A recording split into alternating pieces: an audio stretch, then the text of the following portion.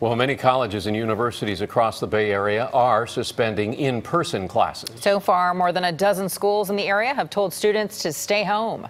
KPIX 5 reporter Kiet Do with details. To give you an idea of just how fluid this whole situation is, on Monday, Palo Alto Unified School District canceled prom, but then a short time after backtracked, and now they say they are postponing their decision on prom.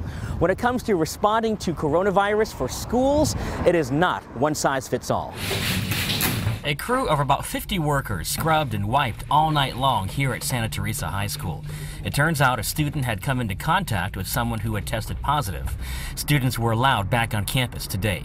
At Mission College in Santa Clara, it looked like a ghost town. Mission is the latest campus to suspend in-person classes starting today, even though there is no confirmed case. We have a team of people working on this. This is not an easy decision by any stretch of the imagination. The campus remains open, albeit with lots of hand sanitizer for students who don't have easy access to a computer.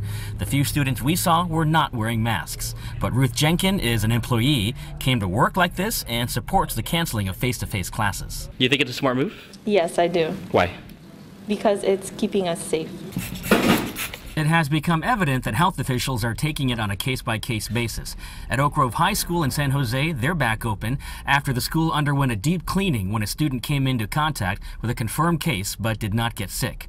Lowell High School in San Francisco was shut down for 5 days when a parent tested positive. Santa Clara County Public Health Director Dr. Sarah Cody has been resistant to widespread shutdowns of schools. We know from experience with influenza that if you close a school, it can interrupt transmission and damp it down.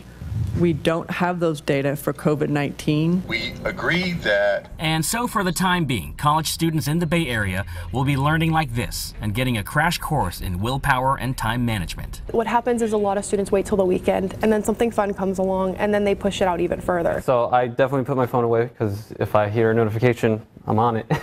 In Santa Clara, Kiet Do, KPIX 5.